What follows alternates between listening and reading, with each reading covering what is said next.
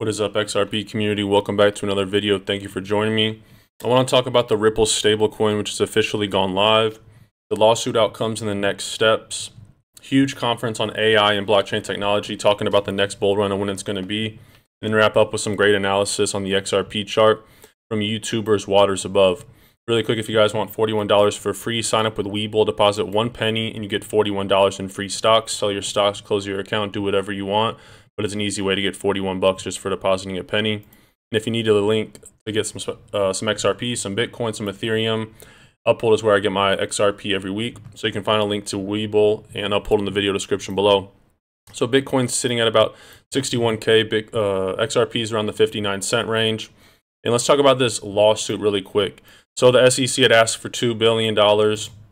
Ultimately, Ripple only paid $125 million. And they have no problem with that whatsoever. You had Brad Garlinghouse tune in. You had the chief legal officer, Stuart Alderati, tune in.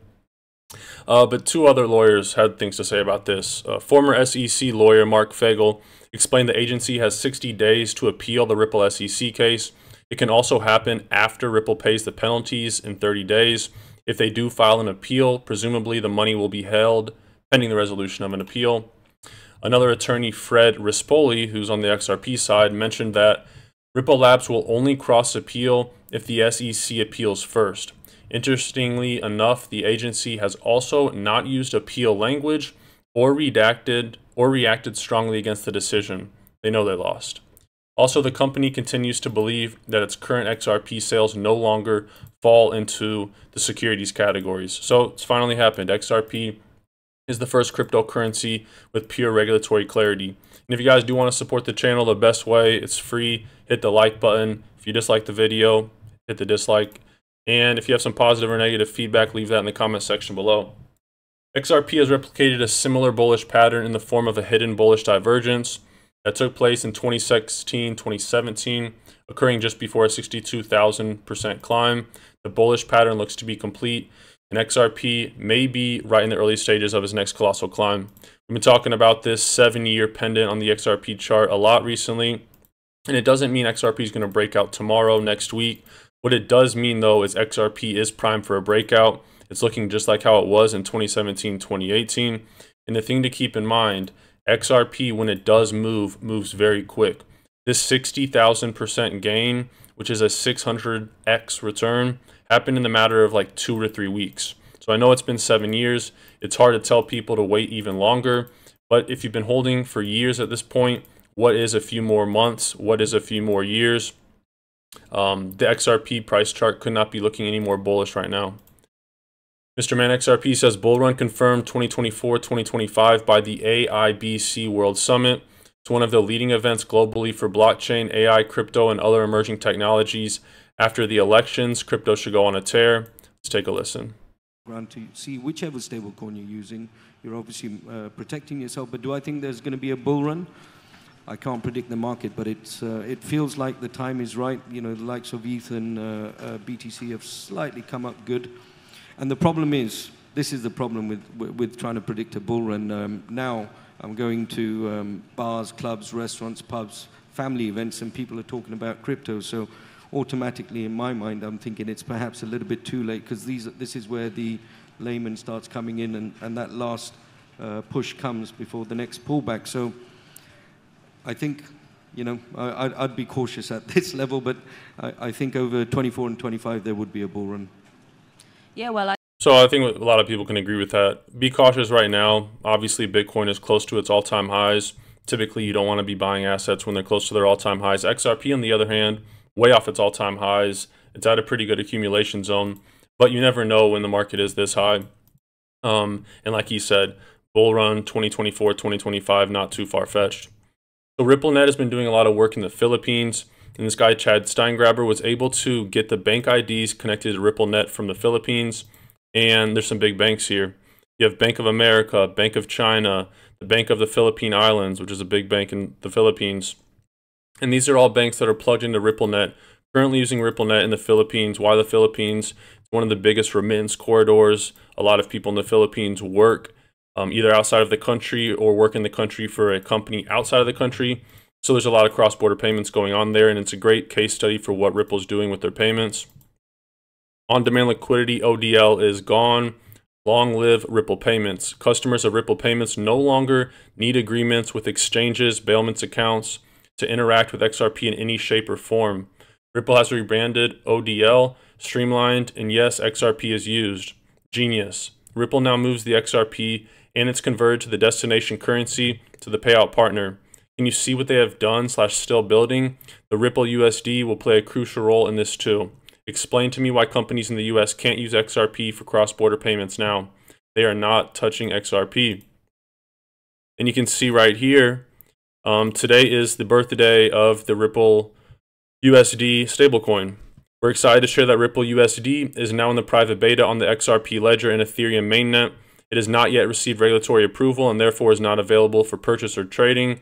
Please be cautious of scammers. And Chad Steigengrapper once again links, this is the first beta address of the Ripple USD stablecoin. I guess it went live, this beta, on 8/8, so 2 days ago. But this Ripple stablecoin is, when you think of Ripple, you just think of cross-border payments and XRP. But I make the analogy to Amazon a lot. Amazon started out as just an online bookstore. Now they have Amazon Web Services, and they sell practically everything online, dominating the supply chain. Ripple starts with cross-border payments. In the future, I think they're going to have their hands in a lot more different things. And I think the stablecoin is an example of that. But back to this tweet right here, talking about Ripple Payments Direct. It allows you to connect to Ripple as a payment provider by using Ripple Payment Direct. You have a direct financial arrangement with Ripple for cross-border fiat payment services. Ripple takes care of delivering payments to beneficiaries, managing payout partners, providing funds to payout partners, and paying charges in exchange for payment delivery. Data flow. You, the payment originator, provide Ripple with payment instructions through the UI. Ripple ensures that your selected beneficiary receives the funds. Ripple Payments UI shows you key events as your payment moves through the different stages of its life cycle, which is really important because payment providers, they want to see that transparency. They want to see the tracking on their payments. Once the payment is complete, Ripple adds the payment transaction to your invoice. Features. Simplified customer onboarding experience and general cross-border payment process. This is big time because a lot of people using Ripple Payments won't be blockchain native. They won't be cryptocurrency informed.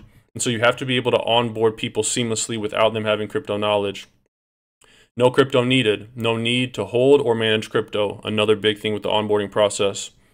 Payment network. A network of payout partners for the last mile payment delivery on optimized payment paths to reach a beneficiary. Compliance. Guarantee that transactions are compliant with local and national regulations. Auto retry. The system retries payments automatically on your behalf. The payment flow.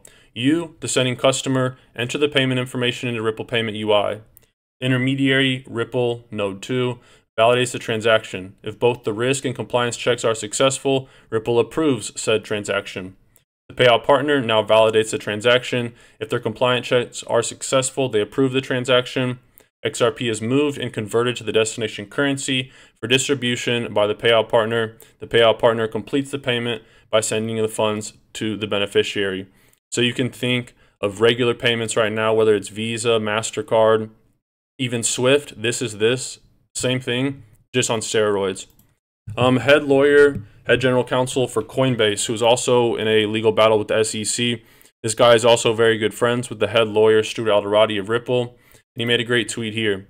Secondary sales of Bitcoin, not securities transactions. Secondary sales of Ethereum, not securities transactions. Until recently, secondary sales of XRP, not security transactions. Everyone else, according to our friends at the SEC government, too bad because you've somehow got an ecosystem. Talking about Coinbase. Please explain how this makes sense. I do think it's just a matter of time before this Coinbase lawsuit reaches a similar outcome to the XRP lawsuit in a favorable win for Coinbase. And just a quick warning here, guys, you got to watch out for the kind of information you consume in this community. This guy puts out a lot of just BS information just to get clicks, just to make money off you guys. He puts this picture of Google saying that, yes, the Federal Reserve plans to take ownership of Ripple XRP as a global payment solution. Not sure if this is edited or whatnot, but that's totally just assumption. There's no evidence of this whatsoever. So do be wary of these people in the community just trying to siphon money from you and give you BS information. And I want to wrap it up with this comment from Waters Above about the XRP chart. Take a listen. I'm going to go over to our XRP chart, and you'll see over the past 24 hours, XRP is right back to its local resistance level around 60 cents. And I know many of you are saying to yourselves, well, if Ripple essentially just won this case, why is XRP not at all-time highs already? What's going on? And although that's a valid question, you have to remember that this whole SEC versus Ripple case was a staged ritual and actually only plays a small role in the XRP price. And if you listen to any of the interviews that I've had with the Bearable Bull, also shout out to the Bull, then you would have heard me say tons of times that this SEC case coming to a conclusion will not be as significant of an impact on the XRP price as Bitcoin price discovery would. And I've said this hundreds of times over the past 2 to 3 years. It's not news to anyone who supports this channel. Now, let me clarify what I mean by that. And we could start by showing a very popular example, which is this moment right here, what I'm calling phase 3, April 2021. This was only about 4 months into the SEC versus Ripple case. We watched XRP go from this dump at the end of 2020 all the way at down at 17 cents to almost $2. It made a 1,000% move near the beginning of the Ripple SEC case. Then when we compare it to what XRP did just last year on July 13th, when Ripple had its first big win in this case, when Judge Torres deemed XRP not a security, XRP was not even able to make it up to $1.